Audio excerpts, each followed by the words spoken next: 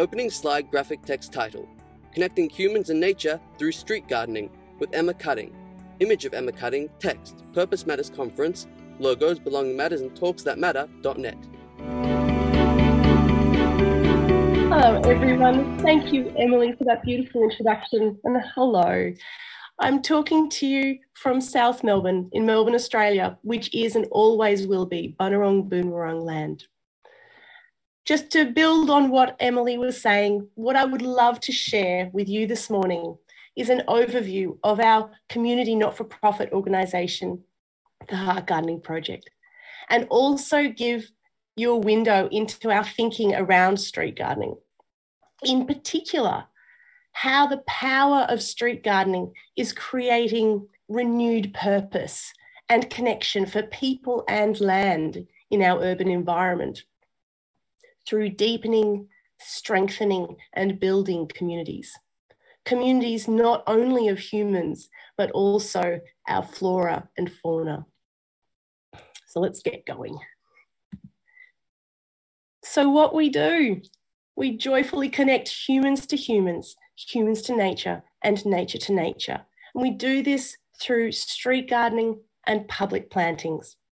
We're a new organisation. We started in 2020, but boy, we've had a busy 2 years. So far, we've physically helped to create over 70 street gardens and plant over 6,000 plants. With the help of our neighbours and local nurseries, we've given 600 plants away. And we've been designing and setting up things like projects like the Melbourne Pollinator Corridor, which I'll talk more about later. The Heart Gardening Project connects to address disconnections. With humans to humans, loneliness and isolation and depression are in epidemic proportions. And with this comes an immense disconnection, not only from people to their neighbours and their communities but also the land and themselves. So disconnection is at an all-time high amongst humans. Humans to nature. Cities are growing, so it's expected that by 2050, most humans will be living, so 70% of humans will be living in an urban environment. And of course, at this point, most cities are designed to separate humans from nature, which is absolutely not what humans need, because we are a part of nature. Plants, animals, and ecosystems are disappearing. Habitat loss and habitat degradation are the #1 cause of this. And of course, all these disconnections contribute to climate change. And in the urban environment, it comes up with things like the urban heat island effect, water retention issues, soil health issues, and extreme weather events. I started the Heart Gardening Project feeling all of these disconnections really deeply. I was emerging from 12 years of chronic fatigue syndrome, which is a mighty lonely journey, I must say. Also, I love South Melbourne. I love where we live. I've been here for 20 years, but definitely the asphalt sea around me was really starting to get to me. We had a daughter, and I didn't want her growing up thinking that this moonscape of a landscape was okay. Didn't have a garden either. World leaders were saying, Sir David Attenborough was saying we must rewild the world. And the beautiful Robin Wall-Kimmerer was saying, as we work to heal the earth heals us. And then the United Nations declared that this decade was the decade of ecosystem restoration. Of course, then the Black Summer bushfires happened, and really all of this meant that I was looking at these spaces coming up in a really different way. So I saw these spaces all around us, in between the asphalt, and I went, what potential do these have? And I realised that we need to fill these barren spaces with gardens for our critters. We need to get street gardening. We need to turn our moonscapes into landscapes, into heartscapes. Like this.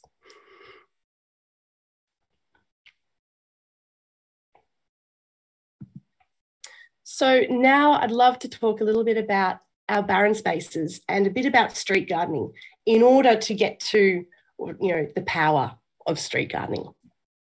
I'm not going to go through this list, but you can see that the barren spaces around us, and I don't know if you might have seen these already, it is a good thing and a bad thing, because once you see them, you can't unsee them. But nature strips are the ones I just want to focus on a little bit here for two reasons. One, they're the only public land where residents, and this is across Australia, across all councils, where residents are expected to do a level of maintenance along with council. Two, they cover so much land. You wouldn't believe it. There was a study in Melbourne and it showed that 7% of our total land is nature strips. That's over 36% of our public green spaces. And in the city of Port Phillip, where we are, that is almost 360 acres. What an opportunity. So street gardening has been around for decades. This is nothing new. However, it hasn't really been thought about as its own type of gardening. In my hundreds, thousands of hours of mulling and street gardening out by myself, early in the morning, late at night, talking to people, I've realised it's really different from guerrilla gardening, private gardening, government plantings. And there are challenges, of course, and there are constraints, but essentially you don't need to be a great gardener to be a great street gardener. The mindset is arguably more important than anything else. And what I feel it is an immensely powerful action approach mindset combo.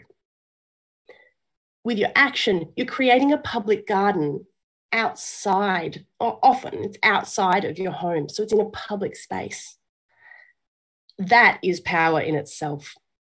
Then the approach of observation and immersion, so looking in and awareness from being in to the site, is power again. And then you put your mindset on top of this, determination, generosity, positivity, resilience, practicing resilience, community-centered mindset. This way of looking at street gardening addresses all the disconnections I have mentioned.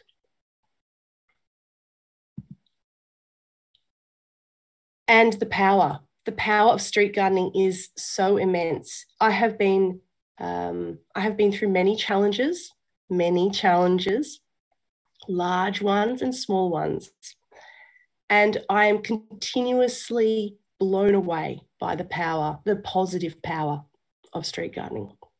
It engages people of all ages, abilities, socioeconomic backgrounds, and cultures.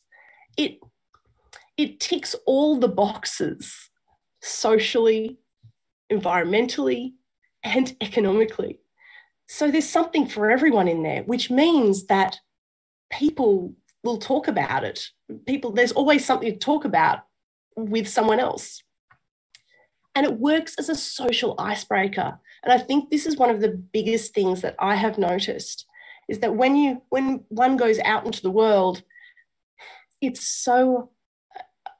social icebreakers are so few. In fact, the only one I've been able to even come up with really is when you buy something.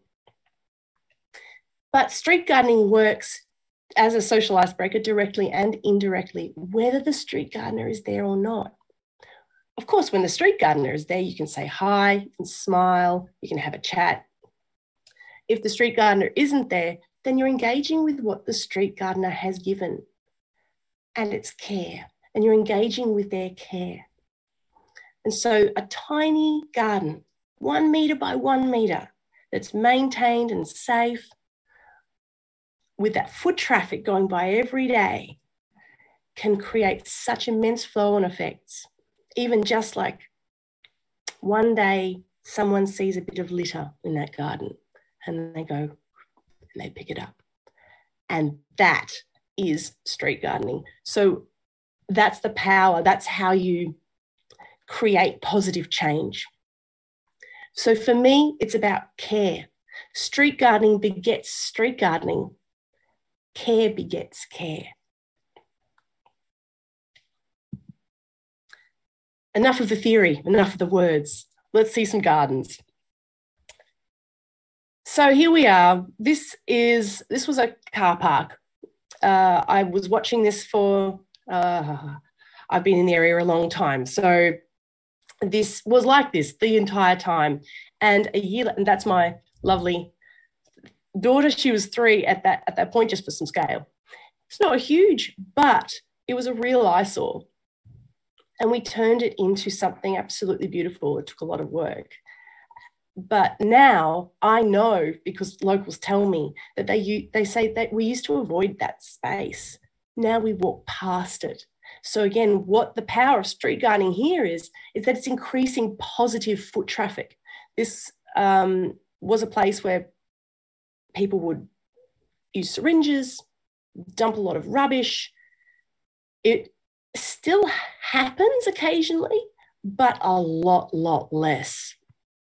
And we've got people living right alongside here that come and weed voluntarily, put logs in, and just generally enjoy it. And here's another example. So this is government land. This is land that's part of the Department of Families, Fairness and Housing. And again, I watched this space sit there as wood chips for many years.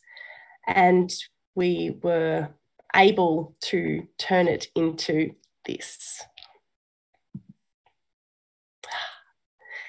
And this space of 100 square meters and the space before, the biodiversity and the nature that has come in has been incredible.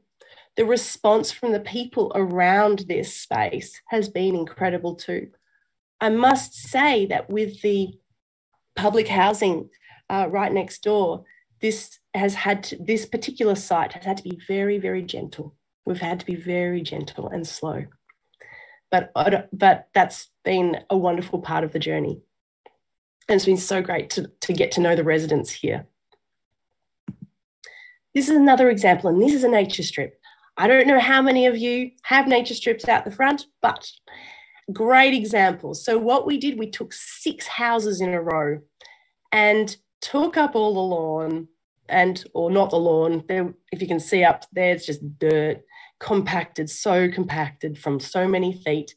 And we've turned it into a beautiful biodiverse garden that is still safe, that it's still accessible, that's still looking after the trees. We have park towers just up to the right of this garden, and we have Uniting Care housing just next door as well, where a lot of people live by themselves. The conversations, this is as far as I've gone away from home. I knew no one in this area. So really fascinating to start from scratch. And what I've found here is that a lot of those people in the Uniting Care, they stop and talk, and they're so grateful and they're so lovely. One guy came past the other day and he's always got his hands going and he's often muttering under his breath and he's going, oh, it looks really good. And he kept on walking. It's like, yeah, great, awesome, have a great day. Kept on walking, went past the garden, he stopped, turned around. He's like, oh, it's not manicured. I like that. I went, oh. And that's just brilliant. It's brilliant to hear these things because, again, when we're not there, they feel it's their garden. And I love that. And oh, here's me, if you didn't already notice this. So on the left, this was where it all started, in this what's called a tree pit or tree square or a tree plot. It's basically cut out in the asphalt around a tree. And that was me in 2016, pre-child. On the right, this was a couple of weeks ago after we won a very, very large campaign around against council to keep street gardening. And I'm yes, you can obviously see I'm very happy. But what you can't see, unfortunately, because I'm jumping up in the air, is the beautiful gardens all the way up the street. There are so many of them. Now, we live in the most gorgeous street. So what is the Heart Gardening Project working towards? I would love to talk about our approach and so many things, but we just don't have time. But basically, we're creating the Melbourne Pollinator Corridor, Australian first initiative, and we're scaling it. We're encouraging and enabling communities to street garden successfully. So this means not just getting people out onto the street gardening, but getting people staying there. So managing expectations, because there are constraints and there are challenges. Also refining nature strip guidelines around Australia. So really looking at our woefully, most, not all, but woefully, most of our nature strip guidelines are so behind the times. They really need they need to think a little bit more about the community, let's put it that way. And I wanted to quickly talk about the Melbourne Pollinator Corridor. I wanted to show you this map. So the Melbourne Pollinator Corridor will be, when it's finished, an 8-kilometre wildlife corridor, joining the Royal Botanic Gardens to Westgate Park. 2 huge, but actually still isolated green patches that run alongside the Birrarung, the Yarra. We're looking at 200 gardens in here, about 18,000 plants, or at least 18,000 plants. We've worked with over 20 scientists and specialists to get the design and setup going. And we're looking to do this in the next couple of years. This is going to be community-led and maintained. The yellow dots, just so you know, are the gardens that are already done. The blue dots, of which there are many more now, the blue dots are sites that are in various stages of happening. So this is really, really exciting. And as I said, it's an Australian first. And we're looking to, the wildlife corridor is for native pollinating insects. And here are our communities. So our communities of humans and critters and plants that we are helping all together. We've got scientists, we've got residents, we've got volunteers, we've got kids. We're giving away plants. We're doing as much as we can to help people, all people, to garden or help us create more gardens. Our plant communities are mostly Indigenous, so we're really looking at strengthening genetic diversity with plants and with the critters. But we've got these beautiful, I wish I had my cursor's not working at the moment, but we have most of these are Indigenous plants, which mean that they're local to our area. And this is what I absolutely say, go to your Indigenous nursery and have a look at what beautiful plants you can plant. Our critter communities, we're looking at butterflies and our nighttime pollinators, moths, our wasps, our beautiful native bees. I wanted to give you a selection of native bees to look at because they're all so gorgeous and so different to the honeybees, which we love very much at the Heart Gardening Project, but they are introduced. And our native bees do need more help than the honeybees. Honeybees will always be there. I should qualify that, they'll always be there if we plant flowers, but what we're doing is designing first for our native pollinators. And then we have flies, arguably better pollinators than bees, interestingly enough. Beetles, bugs, spiders. And here we go. So, what can you do? So much. Whether you have a nature strip, a garden, some pots, whether you can physically garden or not, you can do so much to create the connections that I've been speaking about. You can create a street garden or street gardens, but start small. I do recommend that. You can plant Indigenous plants. You can volunteer. Of course, you can volunteer with the Heart Gardening Project, but there would be plenty of regenerative and restoration projects going in your area. Get together with your neighbours. If you don't have a nature strip, find someone that does. Get together with them and create something. You can donate funds, energy, cards, seeds, relish, thank yous, smiles. All these things plus so many more are what has fueled me and buoyed me through the last 3 years, because so far I've given I've invested my own time into the Heart Gardening Project. And when I get a card or some seeds or a plant or a thank you, it just means so much. If you can see that someone is caring outside of their own home, or even inside, it doesn't matter. But if you can see someone is caring, care back in whatever way you can. And of course, you can learn more about street gardening and go to our website. And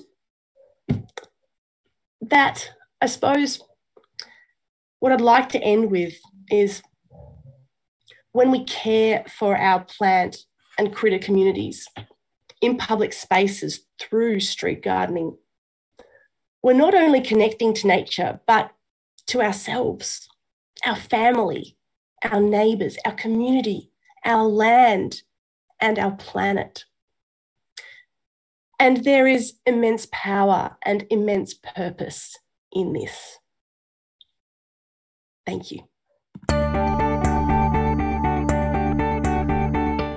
Closing slide graphic text with thanks to Emma Cutting, CrowdComms, Purpose Matters Conference 2022.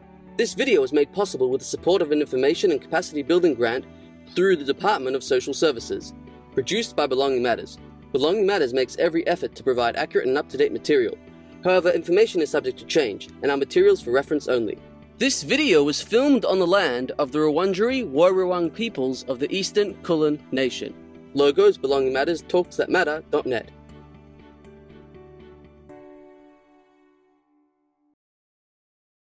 Graphic text. More Purpose Matters conference videos. To watch more videos from the Purpose Matters conference, please head to free videos on the Talks That Matter website, talksthatmatter.net. Logos Belonging Matters Talks That Matter.